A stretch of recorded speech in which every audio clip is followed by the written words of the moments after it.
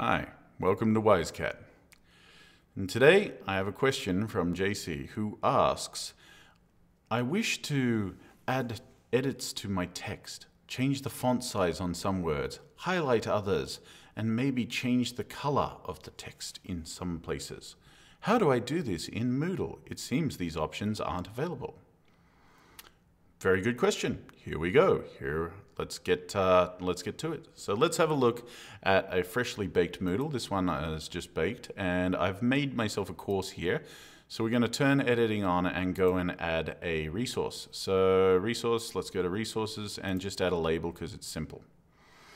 So you can see that out of the box here, and if I paste my lorem ipsum text right there, so we've got something to play with, you can see that we don't have many options. We've got bold, we've got italic, and etc. We can grab that there, and oh, I didn't have anything highlighted when I went italic. But then also you can change this to the heading, say medium size style heading, and this just makes it match up with the other medium style headings around the site all over the place. So your options here seem very, very limited indeed. You can get a few more by clicking on this left-hand button that says Show or Hide Advanced Buttons, and there you have a few additional options here. But there's no option for changing the font size, font style, or the colors. So if you really want that, you've got another alternative, and you have to go up to search for it, but it's in your user menu, and if you go to Preferences, so leave, don't care, and go to Editor Preferences, you can actually change the editor away from the default. So Atto is the default editor, and it doesn't have very many options in terms of formatting text and changing colors.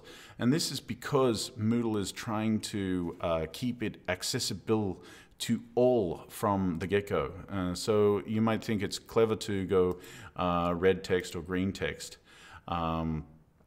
But for a red-green colorblind person, that's no fun at all. But what you can do to get those options back is switch to the TinyMCE HTML editor, which is also available in other products like WordPress or Drupal or other CMSs.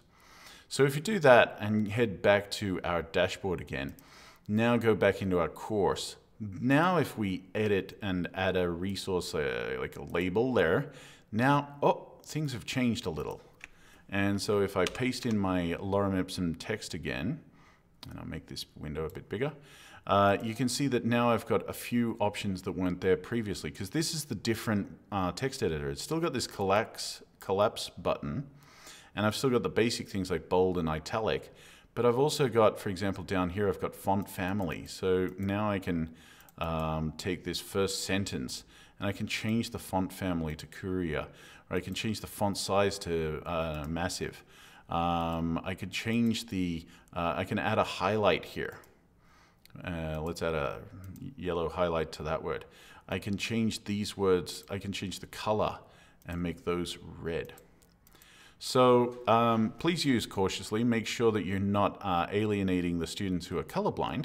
But if you want some additional options for how to edit stuff, this is probably the simplest one you've got. You do not need to be an admin to do this.